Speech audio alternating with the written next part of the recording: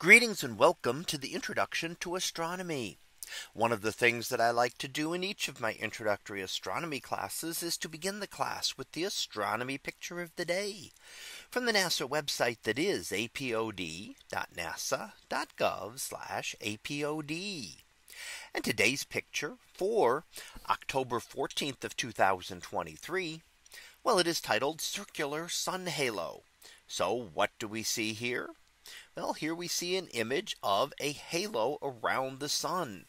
Now you can see that circular region around, and that is what is called the 22-degree halo. And these are actually relatively common and can be seen easily during the day. And they are caused by ice crystals in very high level clouds that will bend the light of the sun and cause it to form this halo around the sun that we see.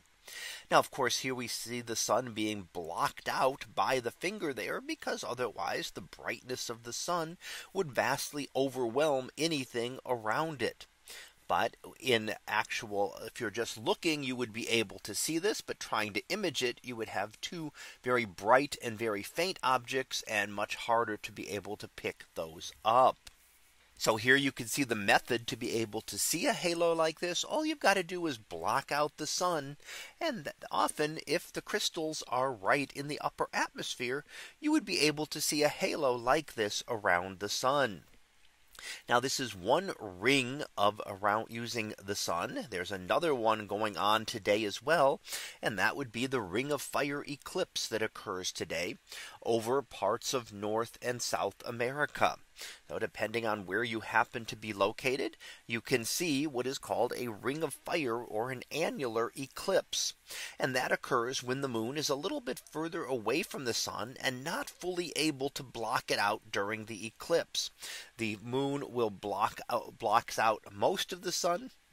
But because it will appear a little bit smaller than the sun, it leaves a ring of material, a ring of the solar surface, still visible around the edge of it.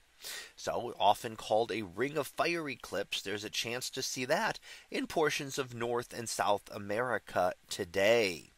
And of course, there is another eclipse, a total solar eclipse, coming up also for parts of North and Central America, coming up in April of this coming year.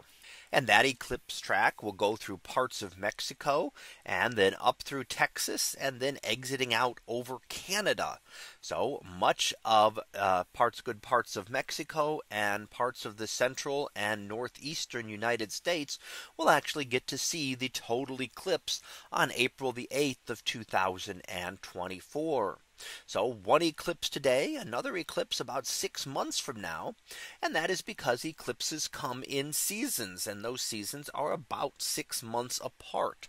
And those occur because of the alignment of Earth, moon, and sun that come together about every 6 months, about twice a year, when the orbits line up, allowing eclipses to occur.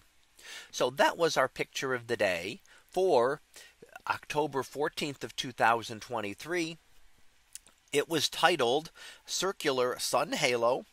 We'll be back again tomorrow for the next picture. So until then, have a great day, everyone, and I will see you in class.